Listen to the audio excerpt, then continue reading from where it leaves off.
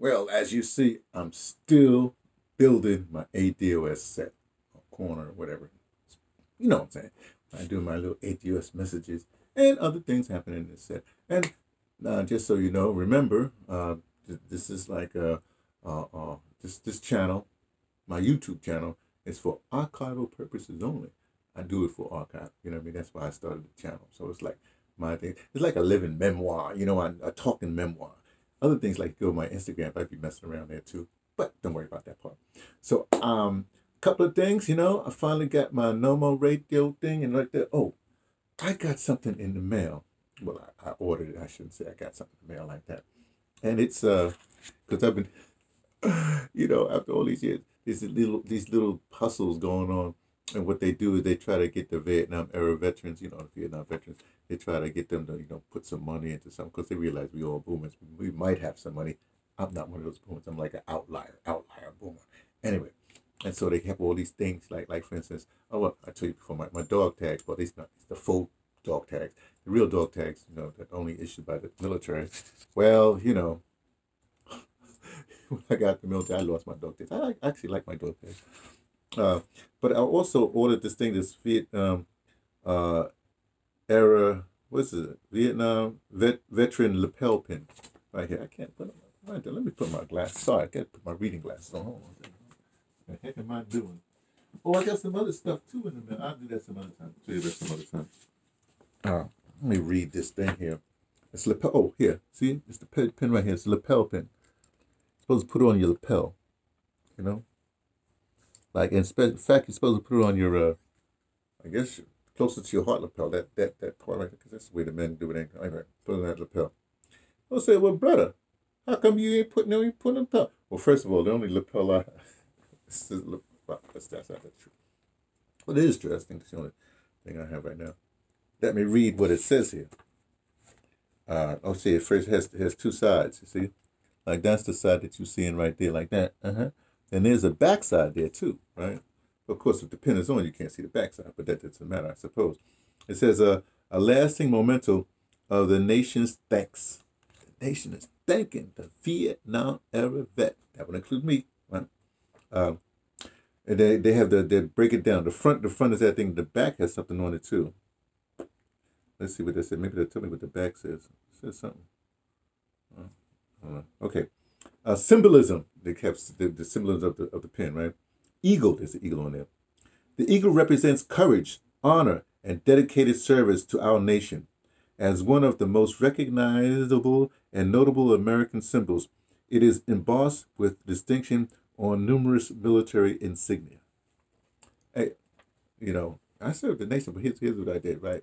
Let me tell you when I was in the service, what happened. I ain't gonna be brief. This is my memoirs. See, oh gosh. See, I went into the military. Well, I went into the Air Force because I didn't want to go into the Army because they just fought her. You know what I mean? They just go there, whatever. Remember that whole thing where Westmoreland was just sending people just to see where the fire was coming from? Then, hey, some of these military generals are crazy. Uh, I shouldn't say that. No, I should say that. Some of them are crazy. Um, but then, of course, the Navy, I couldn't go there. My brother advised me not to go into that because he was a merchant marine. But he was saying, like, you might be on a ship with, like, you know, like, like 2,000, you know, white guys. They would be like 25 black guys, 12. Well, you know, that wasn't a good thing. And the Navy, well, Navy, you know, yeah, I don't know about the Navy. No, I know what the Navy. The Navy is that they had like somehow they recruited a lot of Navy from the southern white boys. Go figure, right? So the Air Force, their mission was to keep them flying. If you wasn't a pilot, you kept them flying, you know? So I was a lab technician, right? And that is a whole other thing because the protests from the NAACP, civil rights kind of thing, when the country going up in flames, you know, because of the city. Because remember, this is like in 1969. Well, I got in 1970, actually, officially 1970, beginning 1970. And because of that, they herded a bunch of us together and say, okay, we're changing AFSC. You're going to be your job. You know, I was supposed to be like a flying nurse, right? They said, no, you're going to be a lab technician. Matter to me, I just wanted to do the 4 years and get going because I was going back to theater. You know what I'm saying? So what happens is I become a lab technician. Yeah, because he insisted that black people get better jobs in the military. So that was one of those. So thank you, but well, I was protesting too. So thank you, Black Power movement. Thank you, Black Arts movement. Thanks for all the people, all the cities. Okay, yeah. Thanks for all the upheaval. I mean, they don't listen to nothing else. That's what happened. Okay, I'm sorry. Okay, what else happened? Oh, so I'm saying, so the Air Force, but I was a lab technician. What I did was I never left the States, so that's why it's some error, I mean, I'm the Vietnam era. But even if you left the States, let me tell you something, man. This is a big bone I have to pick. A lot of these military people, yeah, I served in Vietnam, blah, blah, blah, blah, blah. And other people, they didn't go in country. They didn't go into Vietnam, but they were like in Philippines, Germany, whatever have you. They were stationed there, and they never got to see action like that. I'm in the States. I never left the States. But even I'm saying even the people that did the kind of work, there should be some sort of gradation as far as, they getting benefits, right? For instance, the most difficult job, in my estimation, even though I wasn't there, is the Army, and I guess the Marines or not, I think it was the Army. Army tunnel rats.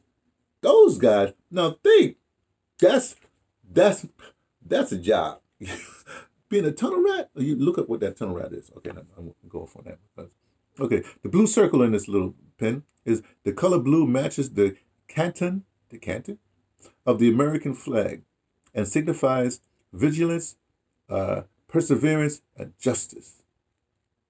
Well, we got a little justice thing. I don't know. We have a little. Mr. Neely Fuller would say that we got justice happening here because we're trying to produce justice. At least some of us in the black community, you know what I mean? Or some of us in the forward troops of black liberation.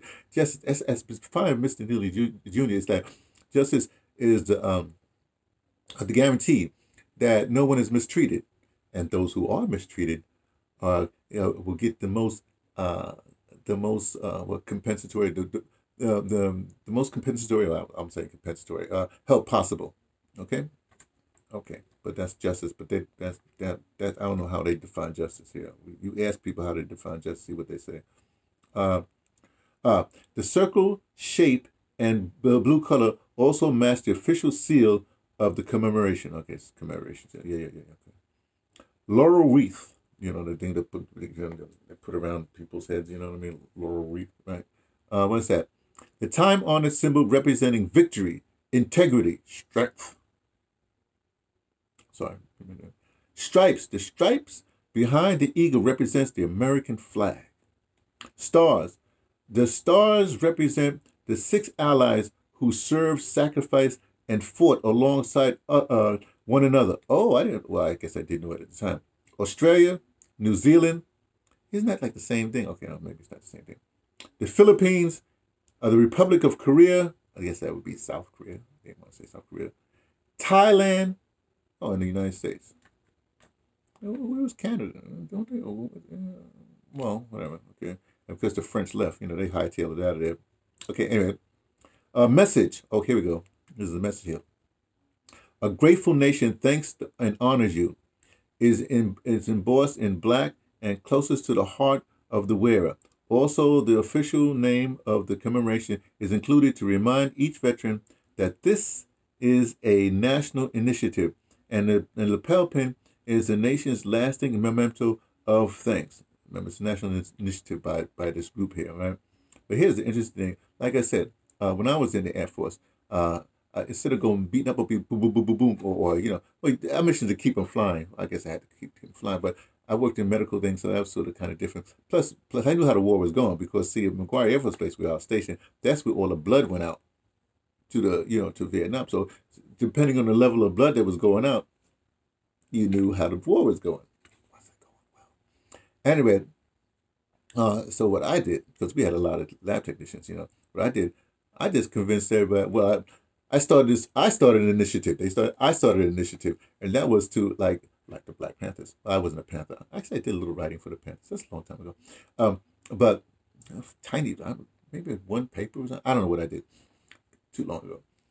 What I did is I had the lab. We gave the community, the Pemberton community around the edge, way up, all the way to Long Island, to the Rockaways, right? The black community, we tested them for sickle cell and lead poisoning. Now, if you understand, if we tested people for lead poisoning back then, and nothing smooth isn't done.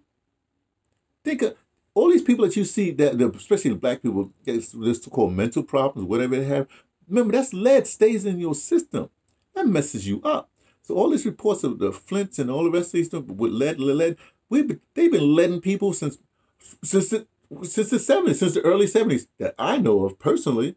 I mean, at least we tested for lead and okay, the paint and all this. Anyway. Oh, that's it for that. And then it says WW Vietnam War 50th commemoration. Oh, it's the 50th. Oh, I don't know how to. And then I get a little thing here. The United States of America Vietnam War commemoration. On behalf of a grateful nation, thank you for your service. My thing is that grateful nation, but also like a grateful communities and black communities and other communities that were tested, that I tested. So I throw it in as my thing. And it's signed Major General Peter W. something Ward, Al Ward, U.S. Army retired. Oh, naturally, Director, U.S. Army. Which is, go back to my again, which is why I don't put it on my pen. I put it on my head, because closer to my head, Air Force, keep them flying.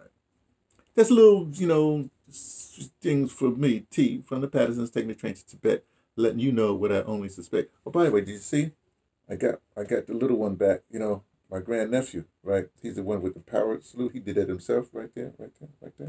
So he's always over my right shoulder, talking about, whatever. He's always over my right shoulder. Also got my number radio. Oh, that's not really shown. My number radio flag back. I gotta put that someplace. I'll figure that out. Let's put it like that. Let's see what happens. I'll figure that out. I'm still working on the set. We'll see you later. Check you later.